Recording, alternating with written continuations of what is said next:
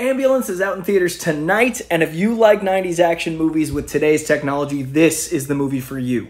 Michael Bay is at the height of his powers here, using brand new drone technology mixed with his own bombastic style to make something very unique and very huge. It was so nice to see so many practical effects in a movie, and it was also arguably nice to see a brand new IP action movie not tied to any franchise.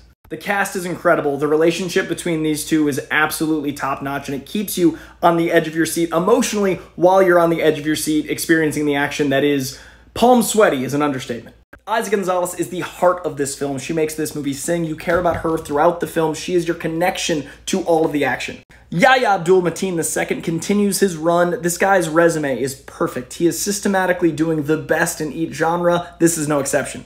And an against-type villainous role for Jake Gyllenhaal. Still care about him, but it's definitely a darker, more collateral tinged take on Jake. Tonight, only in theaters.